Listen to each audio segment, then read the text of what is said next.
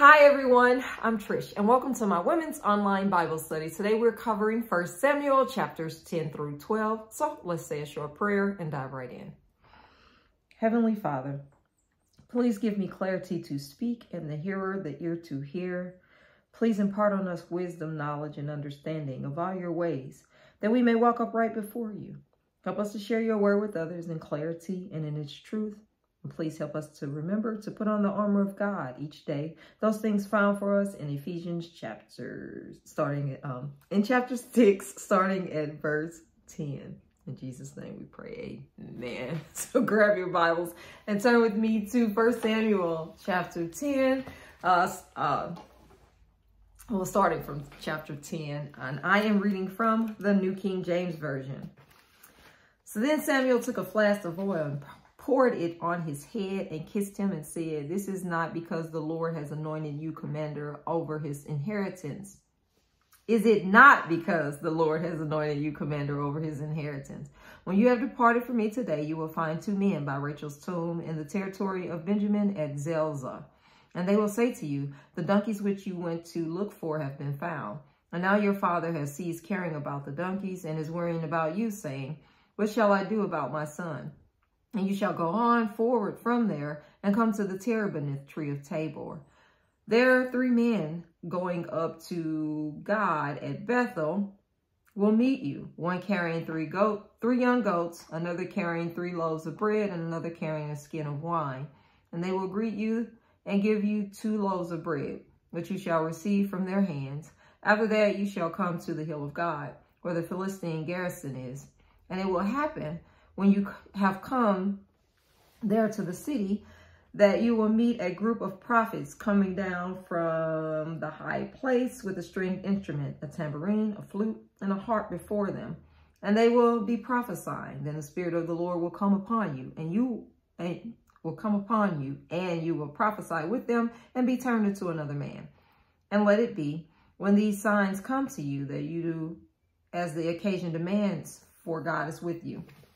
You shall go down before me to Gilgal, and surely I will come down to you to offer burnt offerings and make sacrifices of peace offerings.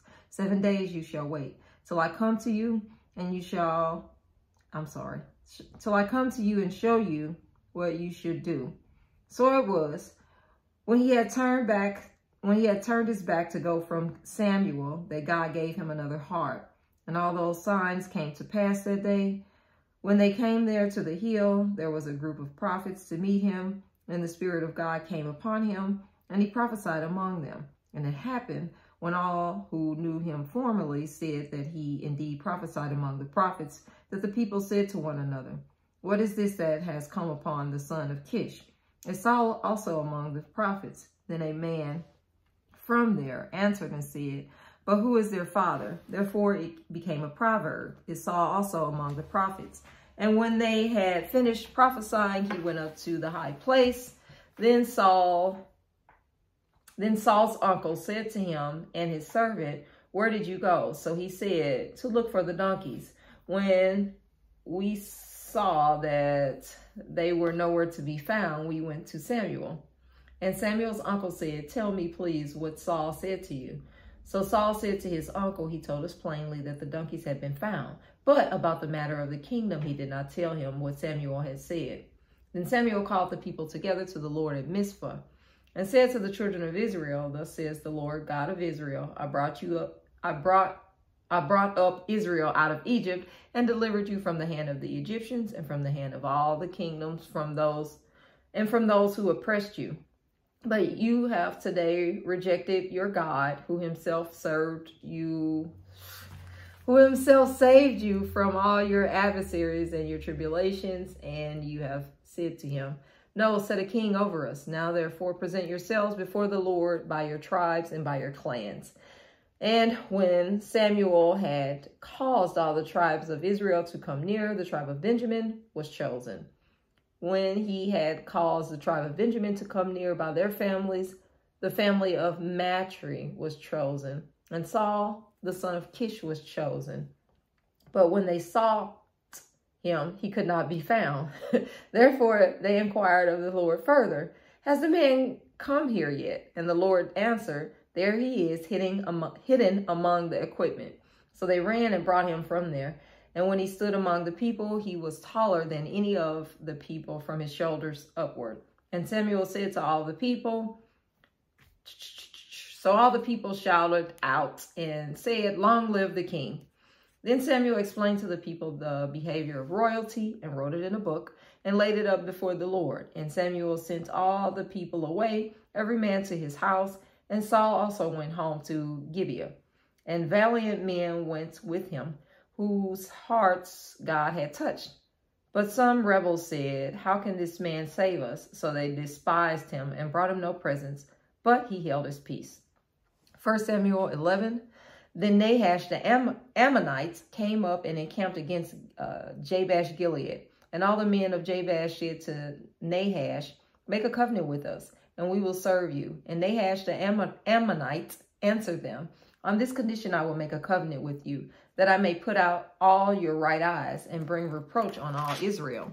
Then the elders of Jabesh said to him, hold off for 7 days, that we may send messengers to all the territory of Israel. And then, if there is no one to save us, we will come out to you. So the messengers came to Gibeah of Saul and told the news in the hearing of the people. And all the people lifted up their voices and wept. Now there was Saul coming behind the herd from the field. And Saul said, what troubles the people? And they weep, that they weep. And they told him the words of the men of Jabesh.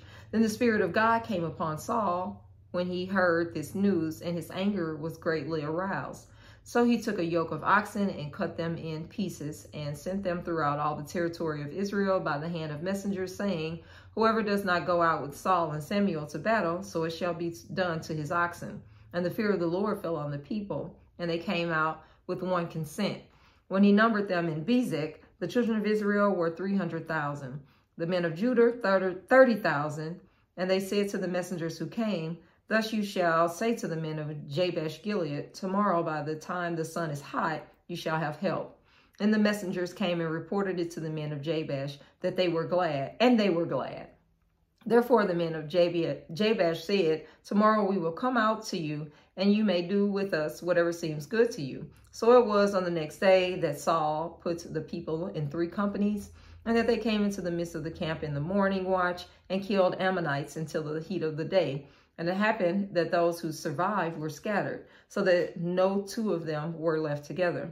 Then the people said to Samuel, who is he who said, shall Saul reign over us? Bring that man, that he may be put to death. But Saul said, not a man shall be put to death this day, for today the Lord has accomplished salvation in Israel. Then Samuel said to the people, come, let us go to Gilgal and renew the kingdom there.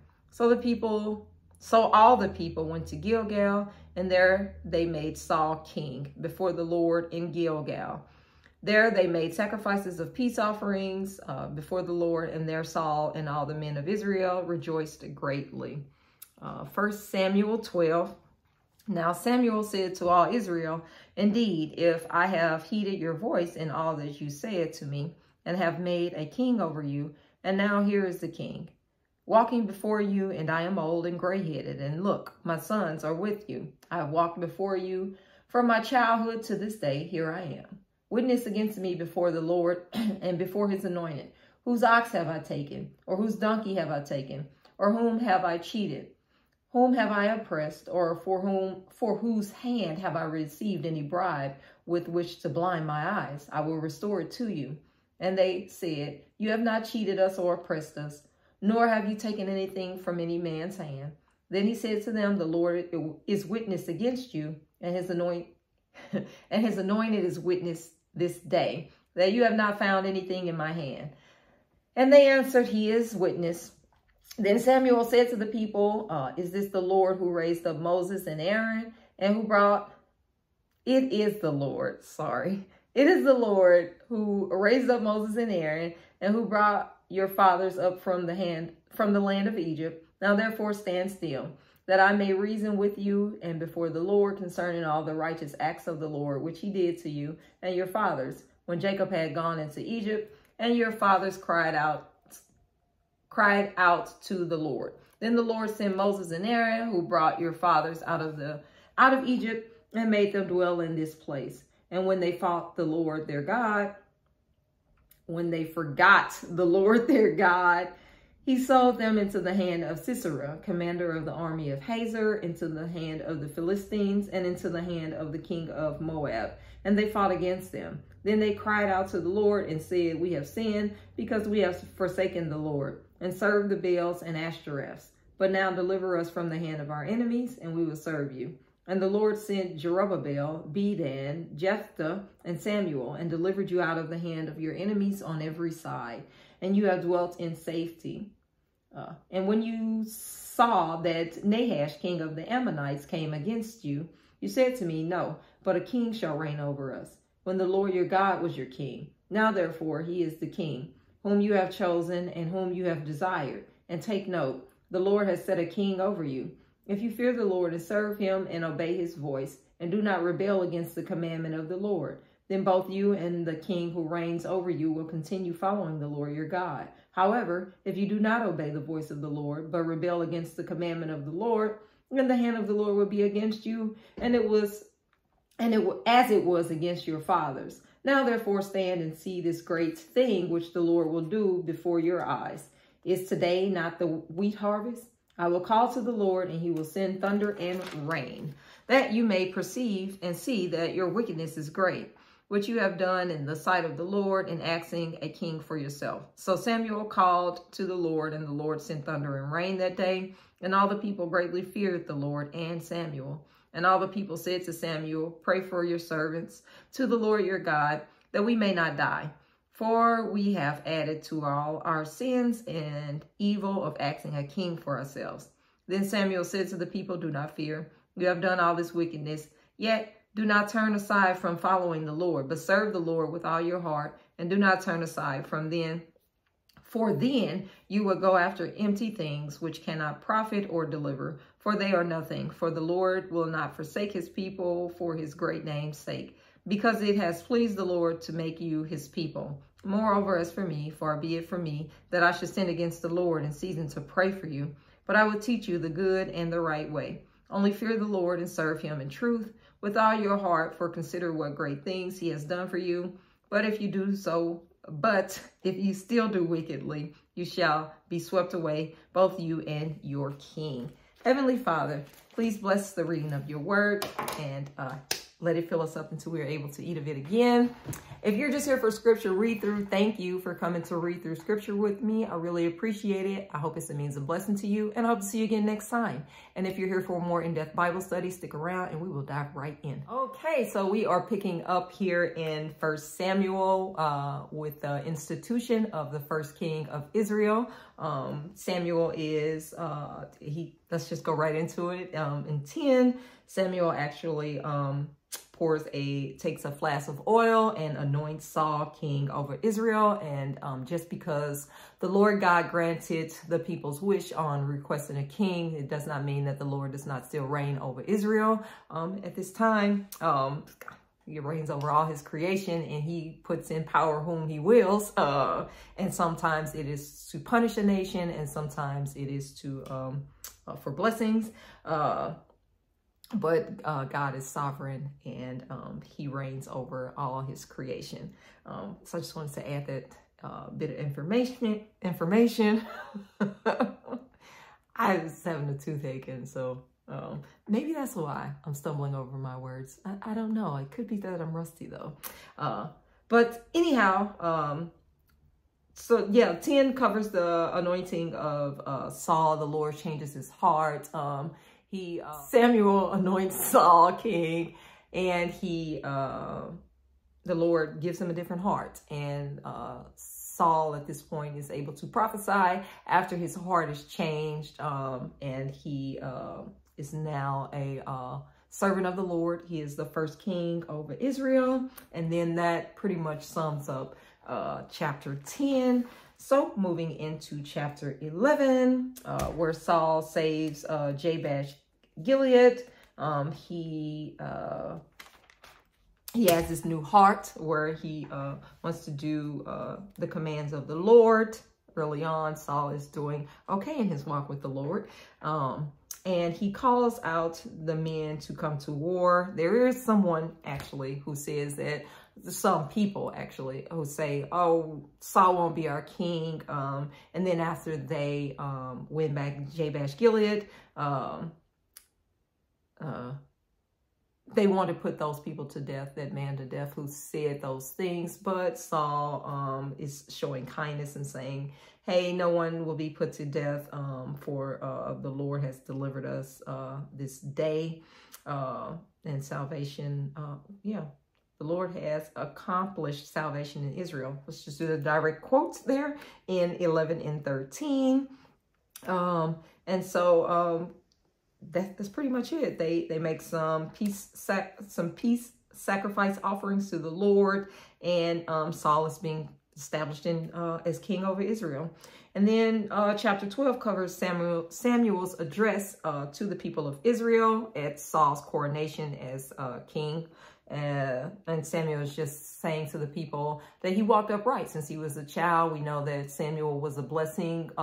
His mom was barren, and that she gave him to the Lord to serve. And he's saying, hey, I've served before you as judge over Israel since I was a youth, and now he's old and gray-headed, and he hasn't done anything wrong. Samuel was a good guy. He walked upright in the Lord from his youth until he was an old man. The people all agree and say, yes, you were, you reigned rightly over us. You were a great judge.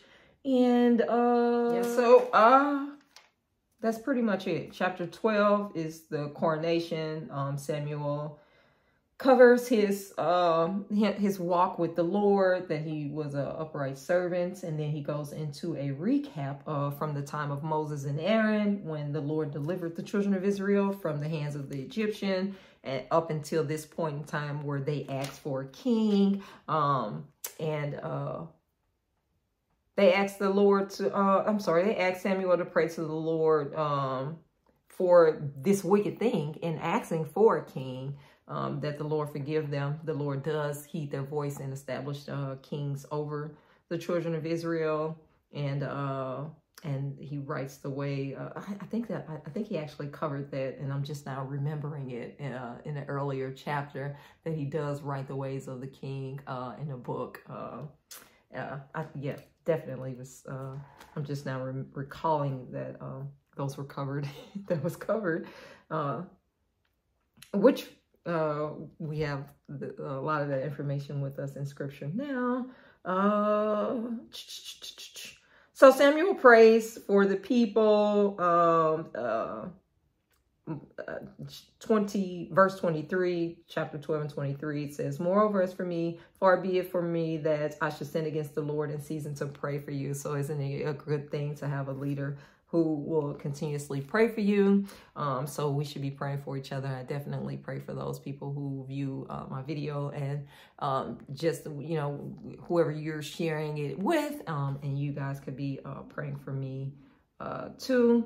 Just looking forward throughout the rest of Samuel and into the Kings. It's just going to pretty much cover the works actually of the kings and prophets, and it does cover the people, but mostly like wicked kings or good kings and their personal lives and their walks is kind of what we're going into here.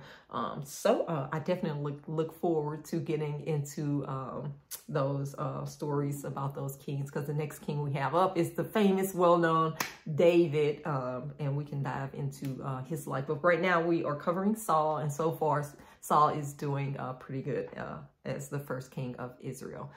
And that's pretty much it, guys. So thank you for coming to read through, study scripture with me. I really appreciate it. I hope it's a means of blessing to you as it is to me. And I hope to see you again next time.